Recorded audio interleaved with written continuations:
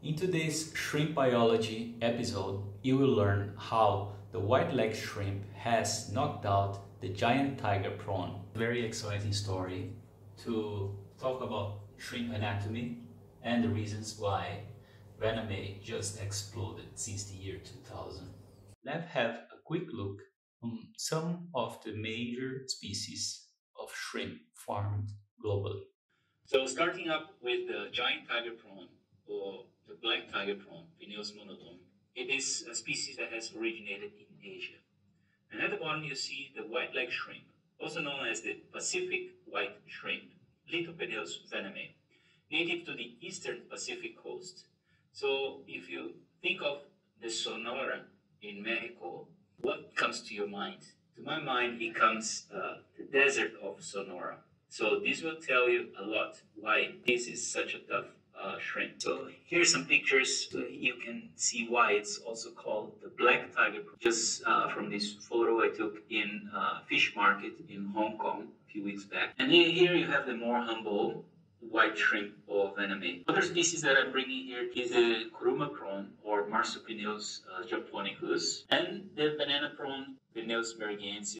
So there you have the kuruma prawn, also from the same live fish market in Hong Kong. It's one of the most beautiful, I think, species because it can really show triple banding patterns. And here, what it looks to me like a banana prawn or whitened prawn. Over here, I put them all together. You can have a look on the price. For the cheapest one is the Pacific white because it's the most abundant. And there you have it. Then about double the price will be for banana and the tiger. And almost twice that price, but also that shrimp is a bit bigger, is for the kuruma prawn. That has all to do with production and availability. That's all nice and good, but let's have a look at the volume in production of the species which are farmed globally. And you see there's just really two species. More significantly, one species, which is the vannamei shrimp or the Pacific white shrimp or the white-leg shrimp, which has taken over and has skyrocketed production since the early 2000s. Let's have a look at the general anatomy of a shrimp, and this will be very important for the understanding of why vannamei has taken over monodom. So starting from the head and going to tail, you see that the spiky thing they have at the tip of the head, it's like a unicorn, it is called the rostrum, right? And then you have the carapace and of course 6 abdominal segments in the tail, which ends in another spiky piece called the talsum. So the rostrum and the talsum are the main defense mechanism. You see, it's not a significant defense mechanism against predators, which is only the spike, but the overall shell is quite soft if you compare to a lobster or a crab, for instance.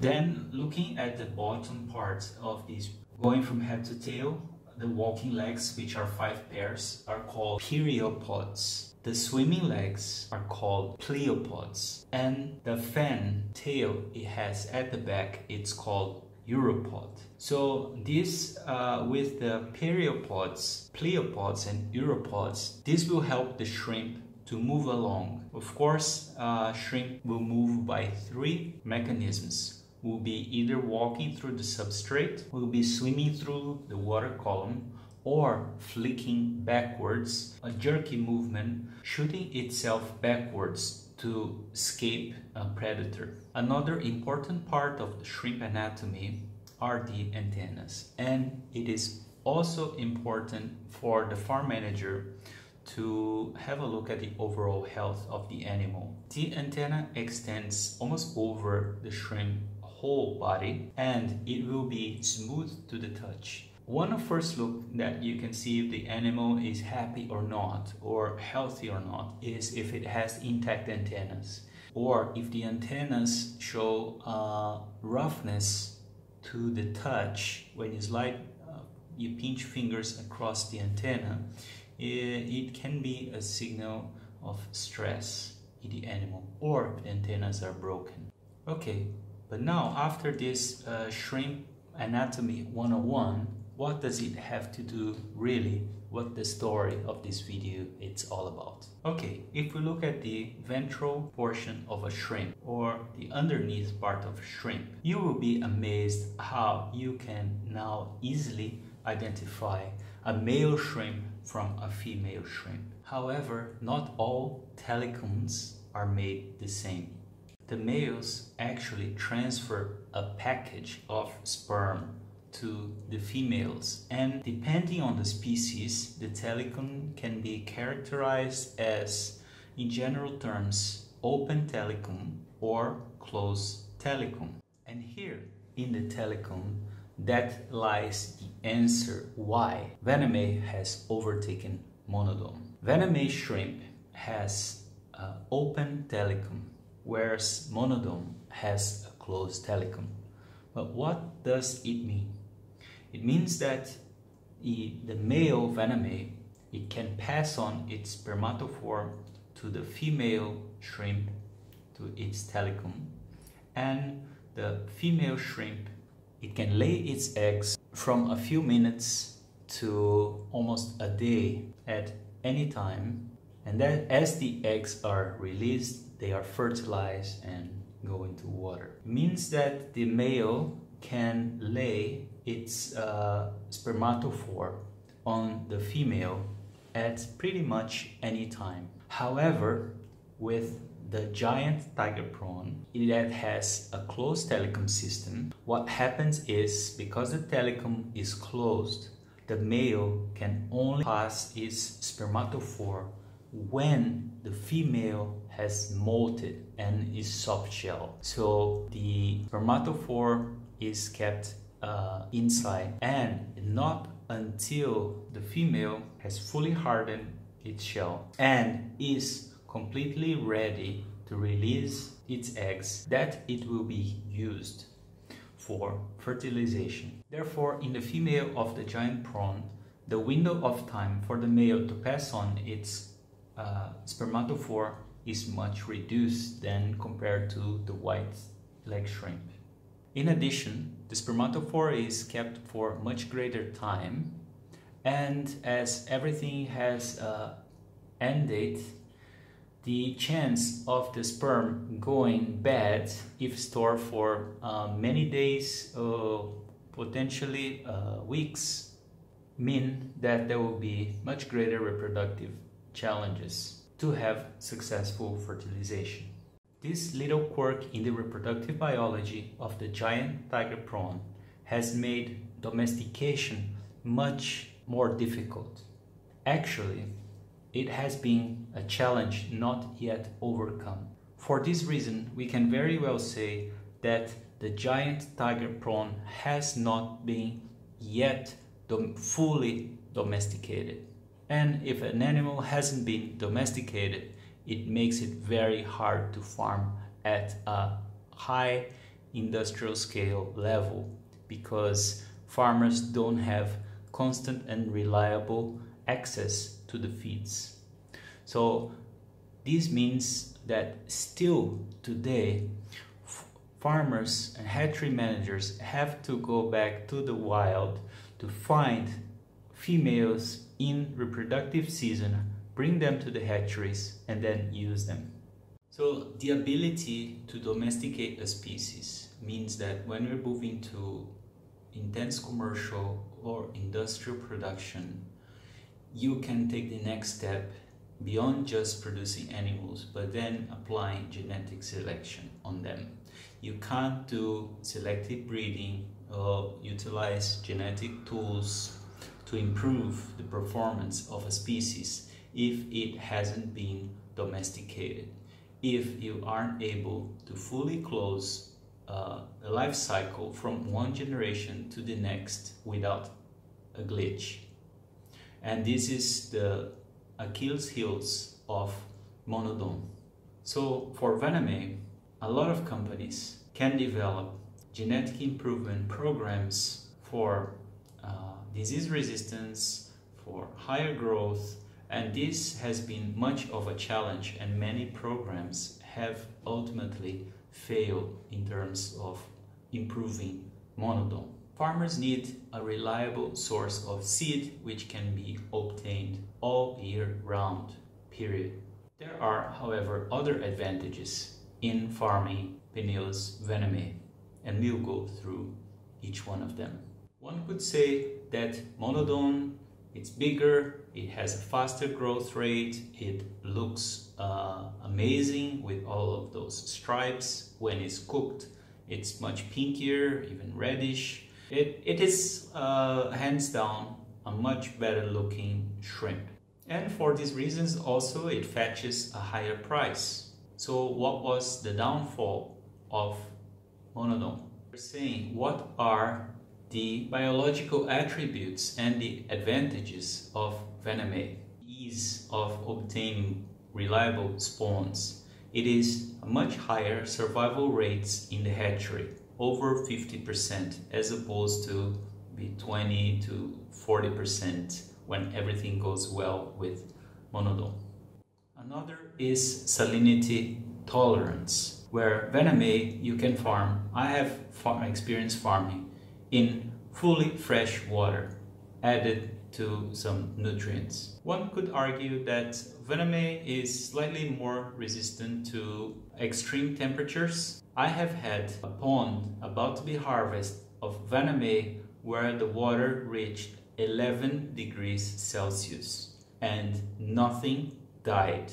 That was for a very short period, but they were laying down without moving as if they were hibernating, but they didn't die, which is amazing. Perhaps the second biggest competitive advantage of vannamei is that it feeds much lower in the food chain, and it can take and its protein requirement, which is the most expensive part of nutrition in vannamei, can come down to 25 to 30% and still achieve a good growth, whereas monodom, it feeds much higher in the food chain, is much more of a carnivore. But did you know that all of these secondary advantages in farming has everything to do with the evolution between the two? How come one species stands a much greater variability in extreme temperatures, extreme salinities, and low oxygen than other, for instance? This ultimately relates to where they came from. And here lies the second main competitive advantage of vannamei. Vannamei came from desert regions in Mexico, where what happens in the desert, at night temperatures are freezing and during the day they are scalding. So vannamei has evolved over hundreds of thousands or millions of years, experiencing naturally a very challenging environment where it's freezing at night and very hot during the day, and it had to survive and keep on going. We could make a parallel here to the canyon runners, the ultramarathoners who are always placed first, second, third in these long distance races. Why? They are born in high altitude environments and running, so they are used to very challenging environments where you do such activity. So it's a bit like when you bring a vannamei to a pond, which is a challenging environment. Well, it's a breeze for them compared to their hometown, because they have all of this genetically and evolutionary background.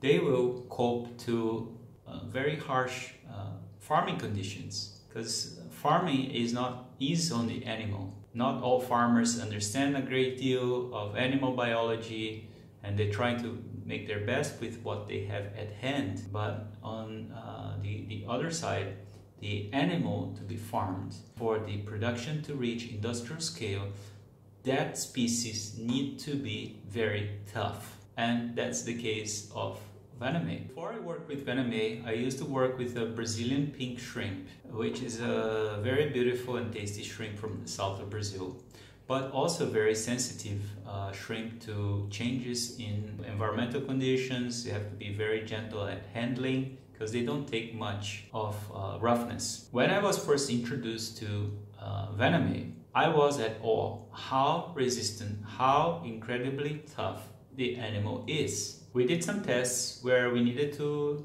move shrimp from pond to pond, where we would keep shrimp out of the water for quite some time to compare transfers with water and without water to see which ones would give better survival, better response. And it turns out that vannamei would take up to 5 minutes out of water and still be kicking as long as the temperature was cooler than 20-25, which is naturally tough. It can take much more crowding situations and much greater stocking densities, and now up to hundreds of animals per square meter, where monodom is not built for this. The feeding efficiency of vannamei is much better. There has been crops with less than 1 kilo of formulated feed to 1, although in more intensive farming this number, there's not a great difference in numbers,